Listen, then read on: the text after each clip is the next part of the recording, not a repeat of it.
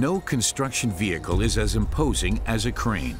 Lifting capacities of almost 1,500 tons and tower heights of almost 250 meters are no problem. Due to the expansion of wind power, the giants are particularly in demand, but their extreme versatility is often overlooked. Best known is the tower crane. Due to its minimal space requirement, it's equally preferred for the construction of high-rises and wind power plants. The particular challenge for tower cranes is that they are erected very close to the wind power plant. During the installation of the wind power plant, the tower crane grows steadily. For the future, this means if wind power plants are being built higher, our tower cranes are growing too. In Germany, nearly 1,000 new wind power plants arose in 2012. With that, Germany has taken over the leadership of Europe. Experts expect a global expansion, especially because, with wind, the world's total demand for electricity could be met. Therefore, the plants are getting bigger and more powerful. No problem for crane manufacturers. As with all crane applications, cost-effectiveness also plays a crucial role in the field of wind power. Technology has to adapt to this demand. We simply have to carry out a lift to lift up a heavy load to great heights to install the plant. But there is, of course, a lot around it. The crane has to be transported to the site, assembled, moved, and finally dismantled. Big plants are assembled, small plants are assembled with different systems. This must be planned and implemented cost-effectively. The LR-11350 is one of the most powerful and highest crawler cranes in the world. The giant was developed by Liebherr.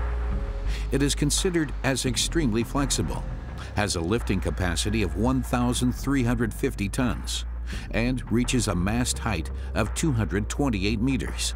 For transportation, it is dismantled into its components and moved to the site on low loaders.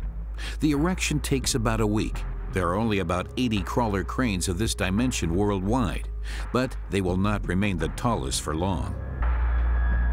There is no purely technical limitation regarding the height or size of the crane, the lifting capacity.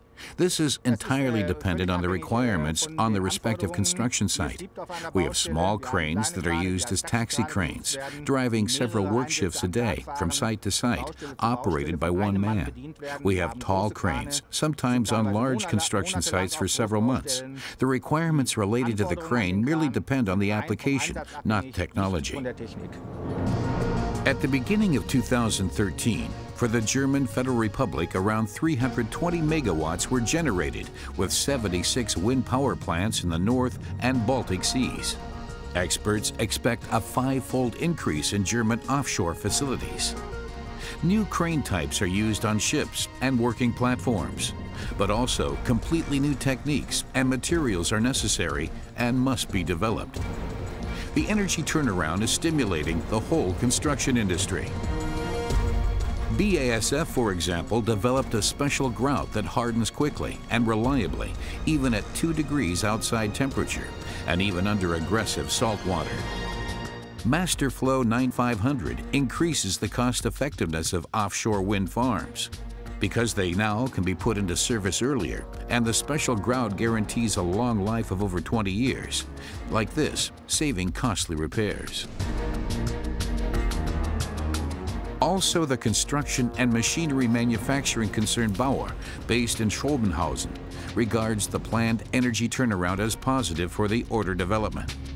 In the offshore sector, the company offers special drills for fixing the foundations of energy plants, such as a 23-meter-long pile element that was installed in 37 meters depth in the north of Scotland.